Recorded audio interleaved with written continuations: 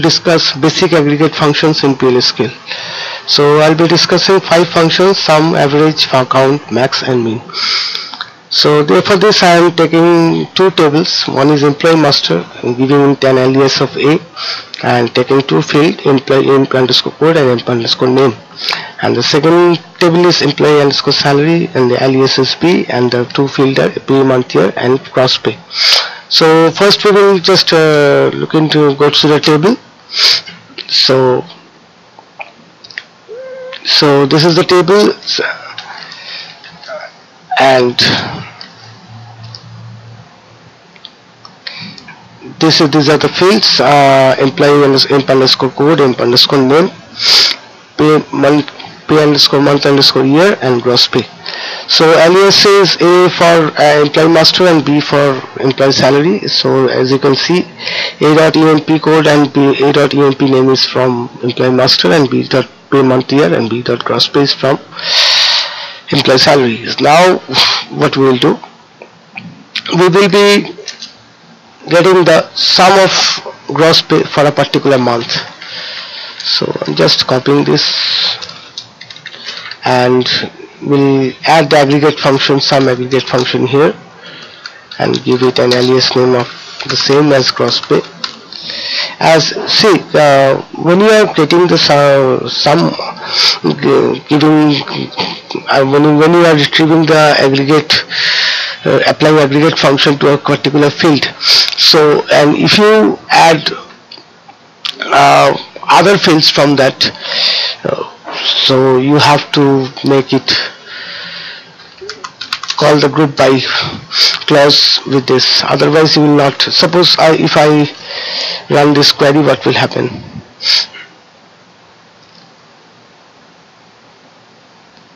Suppose we run this query, so it will give me an error, not a single group function.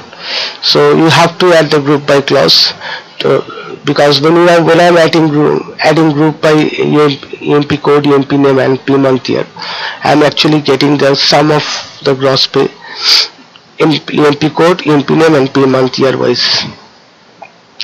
So it is not worth it, because every row, each of the record consists of gross pay of every employee for every May month year. So I'll just get the gross pay of all the employees for a particular month. So if you want to get the gross pay, sum of gross pay of all the employees for a particular month, you have to remove this 2 field as well as remove it from here. So if I group it by pay month year and get the sum of gross pay, it will give us all total gross pay of a particular month. So I'm just adding this.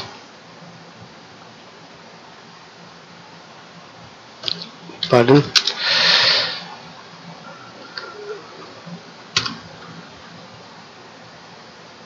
Okay, so this is the, suppose in May 2009 it is 2779 258.53. Now just get to the here and add one clause as a, and p.pay month year equal to what is 05009.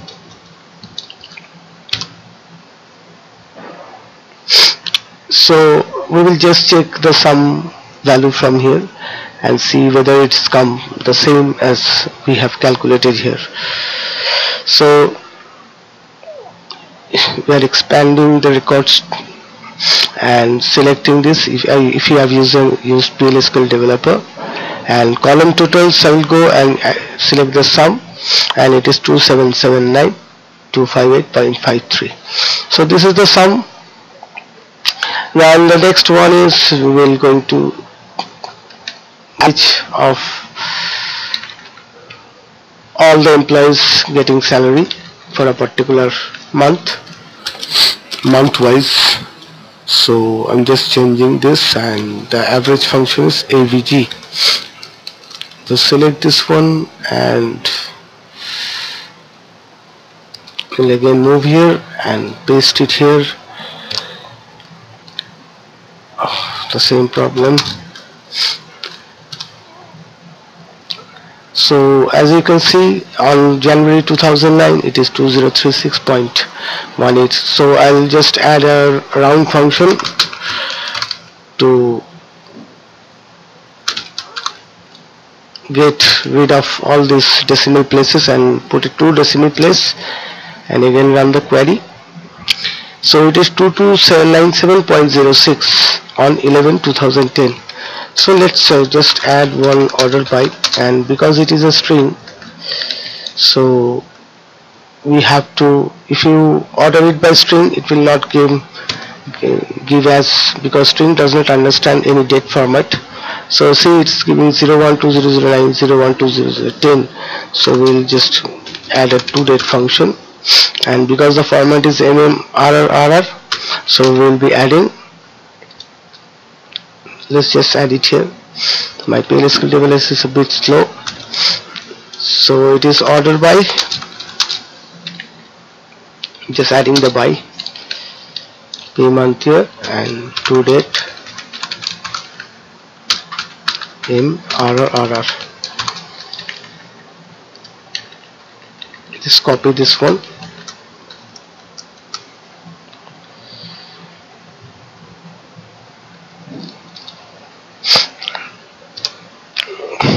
now it will be ordered by date. So now we will check, take a particular month and just check it, take the value and check it on by the records where we will be filter it by month. 2133.52 on September 2008. So we will be adding September 2008 and see what's the result comes. Expand it, done, select it, and just go to the column totals and take the average. Just expand the column, then getting the total value 2133.52 on 0.52 to 2133.52. This is the average. So next one is count. We'll apply the count function, same count function on this. Just copy, I need to copy this one and paste it, and in place of sum I will replace with this count. It will give the total number of employee whose payment has been made on a particular month. Just changing it to count, CNT say. So 1271 on September 2008. So let's see. I don't need to change the month because the month is already 1271. You can see 1271. So this is the count function, getting payment year wise, total number of employee. The next one is, we have two functions, one is max and one is min. So getting the, we will get the maximum, the employee has got the maximum salary on a particular month. So setting the max,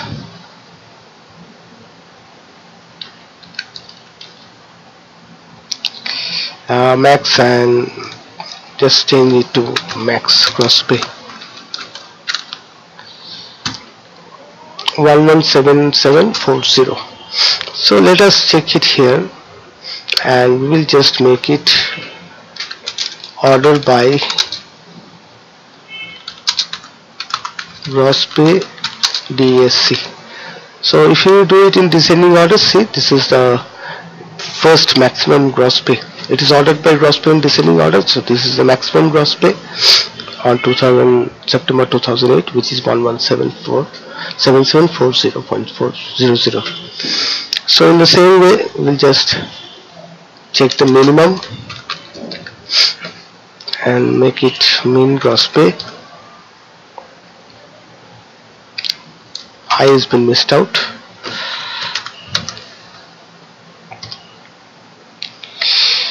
Okay, so in September 2000 it's 86.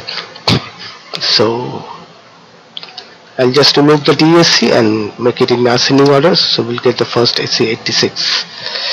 It's 86 on September 2008. So these are the aggregate functions. As you can see, we can also get more things. Suppose we are going, let us get the minimum salary got by an employee. As we have done with pay month here, we will just do with something else. We'll get the sum of the employees gross pay, total sum of employees gross pay, not month wise but employee wise. A.emp code, A.emp name. So as well I will group it by emp code and emp name and order by emp code. So I'll get the total gross pay of an employee. Okay, comma. Let's see. Let's just make it some relevant. I will add one field if you don't mind. Emp grade equal to S. I'll just get this staff's total salary. Suppose this one is 001. This is the total salary of it. So I will just go here and remove this and make and A.emp code equal to S001.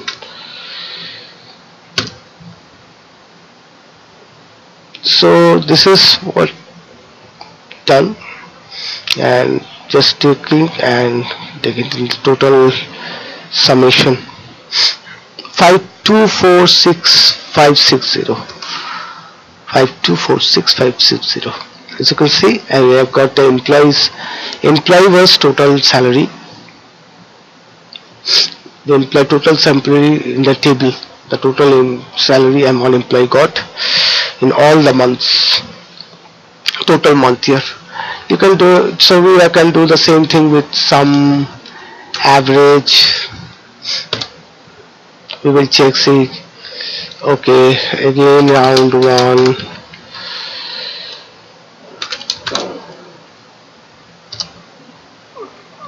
one 27964.88. So again I will go here and check it, the average 1 2, okay, expand it 127,964.87.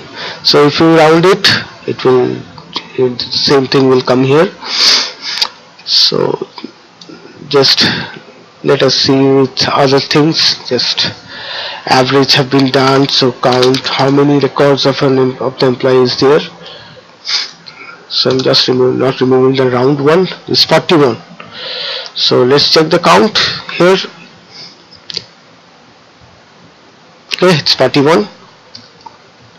I can also check with more employees, but I just want to make this video, don't want to make it too long and you feel tired of watching the video.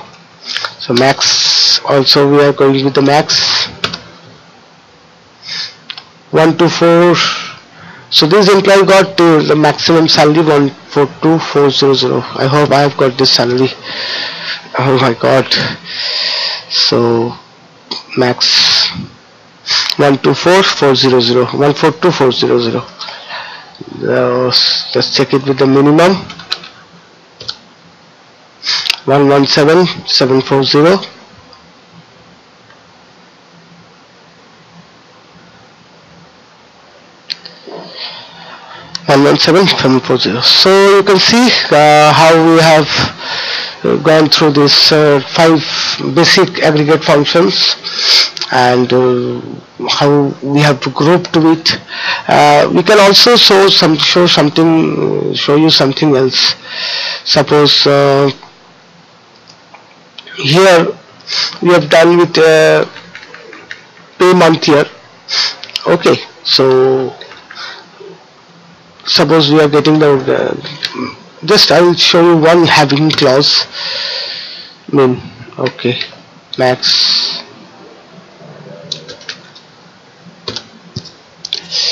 So this is the max salary on a pay month here. Okay, not do it to the max, we just going with the sum. I need some different value.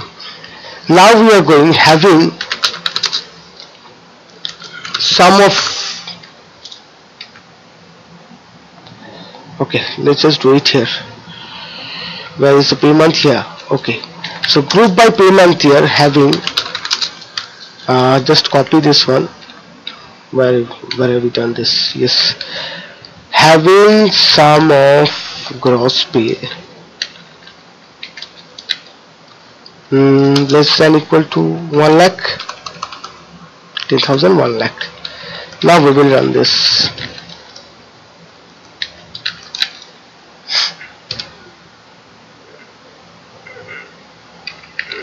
The N is missing. No one. 2 lakhs. No one. 2 lakhs is also not there. 2,20,000. Still not there. Okay, let us check what are the possible values. Okay, 2,50,000. Make it 2,50,000. Is there any value? No, 2,70,000. So we are making, suppose 2,70,000. So if we make 2,70,000, say 2,86,000, the fourth record it will not come. For fifth record, sixth record, they will not come. Still not coming. What's the problem?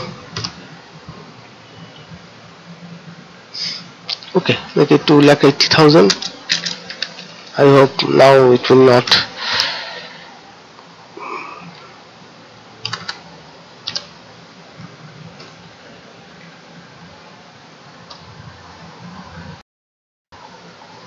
I think my eyes is really having some problem. It is 28 lakh, not 2,80,000. They will kill me. They will get, if you see that this is the total salary paid on a person month, 2,80,000. So it's 2,70,000 is here. 27 lakhs is here. So say this is the 2 month, only 2 month which has got where the payment is less than 27 lakhs. So we'll just make 27 lakh, 28 lakh. Okay, see. These are the fields. So 28 lakh, 29 lakhs. So this is a having clause. Having clause, what it does, you can use aggregate function condition in the having clause, which you cannot always. Sometimes it always does not work. When you are using a group by clause, you cannot use sum or any aggregate function in your while condition. And if you get the total sum of salary, and then you can give, suppose you select sum gross pay from this table, and join it and say where sum of gross pay is less than equal to 29 lakh. But when you are using pay month here, you are using grouping clause, you have to use the having clause to get the condition. So I just added this having clause. We can discuss more about the having clause in some later videos. So this all about the basic aggregate functions. Will be coming on next video with advanced aggregate functions like analytical functions. The same thing, sum, average, but on using partition by and all this, which will give you a more understanding of this aggregate functions. So thank you very much. Please hit the like button if you like this video, to subscribe to my channel, which is SUBHRO1976. Thank you very much.